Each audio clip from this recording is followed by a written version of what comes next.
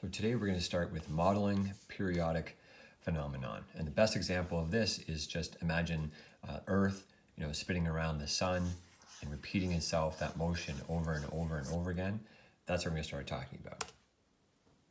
Now, there are actually many examples of repeating patterns in the world, either naturally occurring or engineered.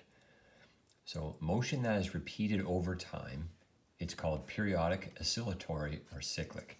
And this is what we're talking about. So imagine pulling a pendulum over to the side and letting it go, and it would just go back and forth and repeat itself.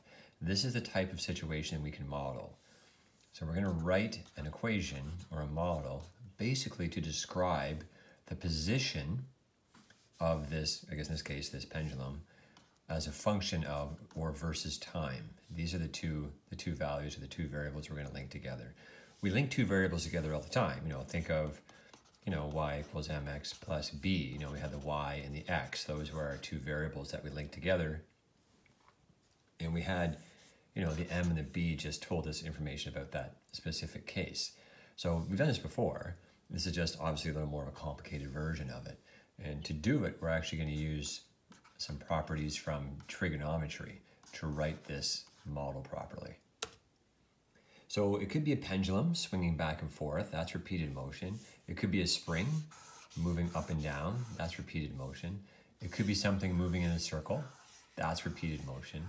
And we're probably going to use the circle example more often than not. It's a nice example for us to think about. So just like something, there's a basic model we're going to be able to write. We're going to have a need for some manipulations or some transformations. So for example, we could have the red ball here moving back and forth just kind of slowly, or the yellow or the green, or we could have the blue ball moving back and forth very quickly. So we need to be able to manipulate these and use transformations to write different kinds of models. Simple example of that is, you have the moon around the Earth, or you have Jupiter that has I think like 11 moons, but the three main ones I think we can see with binoculars, Io, Europa, and Ganymede. Different moons would spin around at different speeds, so we would need a slightly different transformed model for each one. In terms of machinery, hydraulics, there's some periodic functions with hydraulics that repeat themselves over time. So hydraulics that assist basically all heavy machinery. Any moving engine part repeats itself, so this rotates over and over and over again, and we could model that. Pistons in a car engine, so this would be 4 pistons. This would be 8 pistons moving up and down. We could model this using trigonometry. But I think the best example for us is going to be the Ferris wheel, because I think it's probably tricky. It's difficult for people to really wrap their head around. I mean, cars obviously, but you don't know the workings of an internal combustion engine that well. But everyone's probably been on a Ferris wheel or seen a Ferris wheel or whatever. So I think it's a pretty familiar experience for everyone. And you can imagine hopping on a car at the bottom, and then you just basically move around the wheel. And what we're going to do is, how we're going to actually tackle this is with time. So we'd have time down here, and we would have your height above the ground, and this would be the function. Imagine here's your car here. Suppose you jump on somewhere. Get my hand through here. Suppose you jump on here, and as you're moving up, this is your height above the ground. Okay, it's moving up your height, and then you get to a maximum, and then of course your height begins to decrease, and then you get down to the bottom, and then a little fast there, and then it repeats again. So your height goes up, and so on. You get a sense of how we can sort of link these things together. So as with any topic of complexity, there's going to be two sides. There's going to be mechanics, and there's going to be the applications. So we're going to start with the mechanics. And again, there are 6 trig ratios we've talked about: sine, costan, cosecant, and so on. But we're just going to deal with a couple of them. Just really sine and cos are the only two we're really going to use. So I thought, okay, let's just start with the sine function. So that's where we're going to start. And we're just going to tackle the structure of it, and we're going to talk about some of the basic transformations on it. So just to simplify things, this is going to be the basic sine function. So you can imagine, here's our unit circle. The great thing of having a radius of 1. We're going to talk about the height of this purple object above the x-axis, or the ground. So as this thing, right, spins around, the purple object is sitting here, radius of 1, here's my theta. I can write this simple using SOHCAHTOA. Sine theta is h over 1. And again, the beauty of dividing by 1 is we can just drop it out because it doesn't mean anything, really. So we have h equals sine theta, and this is this basic function. This is actually, I don't want to go through this too quickly. This is actually really important. So what we're saying is that the height, so the height above the ground of this object from here, the ground, the x-axis, that height, that h, is related to, or is a function, really, of theta, or sine theta, but really it's theta.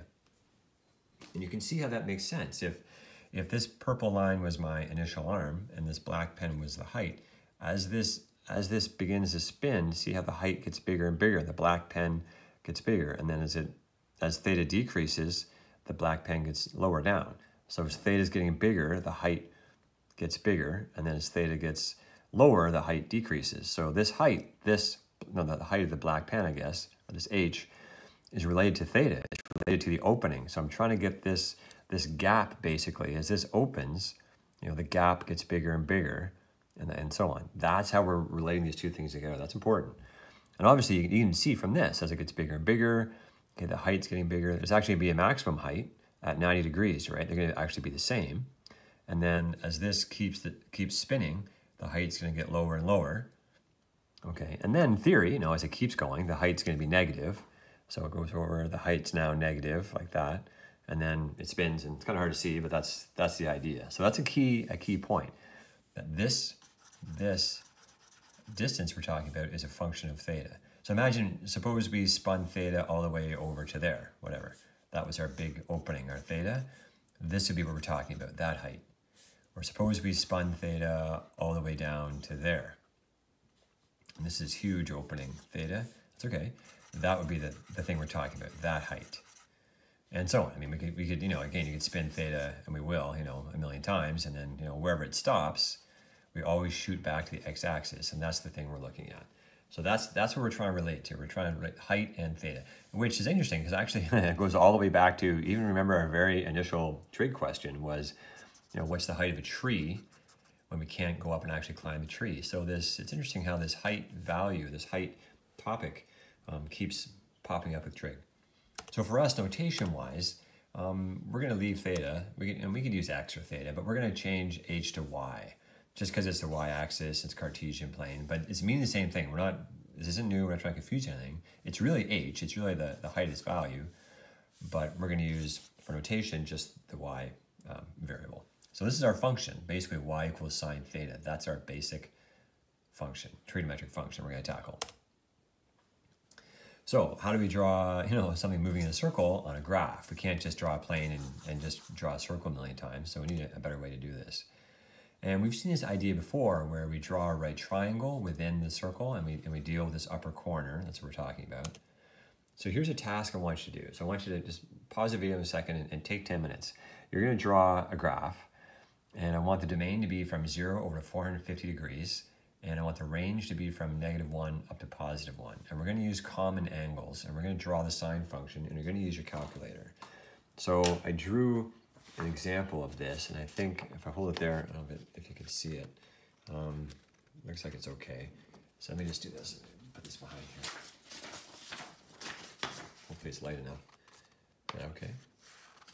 Just hold it right there. Okay, looks pretty good. So I want the y-axis. I'm going up by 0.1. So 0.1, 0.2, 0.3, 0.4, all the way up to 1. And then I'm going -0.1, -0.2, -0.3, all the way down to -1. And then the angles I'm using, there's 30, 60, 90, 120, 150, 180, and so on. I'm going by 30-degree increments across. So I want you to build that. I'll put a picture of this up on our feed as well. Okay, I want you to build this. Then what I want you to do is you're going to plot these points. So you're going to use different angles. You're going to start with 30. Maybe we can see the calculator here. Let me turn it on. And make sure I'm in, yeah, so with the calculator, let me see that. Make sure you're in degrees. I am in radians, which you don't want, so check your calculator. I'm gonna make sure I'm in, here we are, radians over here, degrees. Okay, And then I'm just gonna start cranking through this. So I'm gonna go sine of 0. And sine 0, I hit enter, and that gives me my value. And then I'm gonna go sine of 30 equals. And then I'm gonna go sine of 60 equals. I'm just gonna keep working my way through. So I'm gonna have these angles, and I'm gonna have these decimal numbers kicked out. So on my grid, I'm gonna have, sine of 0 over there, sine 30. So that's my 30 degrees. So 30 degrees, whatever my decimal number was, I'll plot it. My 60 degrees, whatever my decimal number, I plot it. My 90 degrees, whatever my decimal number is, I plot it, and so on. And you keep going. I want you to move all the way through this down to 450. And you're gonna do it for, let me see it's here. You're gonna do it for y equals sine theta, and I want you to do it for y equals cos theta. Use the same plane. I want you to do it for both of those. Okay, take a few minutes, graph it, and see what you get, and hopefully you think it's interesting. Okay, so hopefully you're back and you saw that what it creates is actually a wave, which is actually kind of cool. So this is an important part here. This is how we're actually going from a circle to this two-dimensional, essentially this projection or this graph of the height. So this is, what we're talking about here is the height of this circle above the x-axis as a function of time. So we see that it's heading up to the top, it's dropping off here, it's now negative down there, and it's there. So the height is increasing, it's the height we're looking at. Maximum height goes back to 0. The height now is a minimum height, and it goes back to 0. And it's important to see that why this is curved. This is not a straight line, okay? The function, it doesn't go like this. It doesn't go straight, and then straight, and then straight, and then straight, well, straight, and so on. It's curved. It's a curved line. It's like this. It's because, okay, your height is actually, it's an acceleration and a decel. You're speeding up and slowing down. The height itself above the ground, the rate of change of the height is changing. It's speeding up and slowing down. It's not a constant increase or decrease, which is really weird to see because your speed is constant. So as you rotate, imagine you're on the Ferris wheel, your speed is actually the same circular, or it's called an angular velocity. It's the same velocity you're moving in a circle, but the measurement of your height above the ground, you're actually speeding up. At this point, you have this maximum speed and you're slowing down. You can imagine, right? Imagine being on a Ferris wheel and you're going towards the top. When you're near the top of a Ferris wheel, your height isn't changing much. You're kind of at the top. You can see a long way away and so on. There's not a lot going on. And then the Ferris wheel, as it spins around, right, you sort of get that feeling where it's the maximum velocity right at the edge, and then it begins to slow down again vertically. Once you're near the bottom of it, you're kind of near the bottom of it, and you don't really feel a lot of the vertical change. And then you kind of feel vertically it speeds up a little bit. So it's kind of hard to see.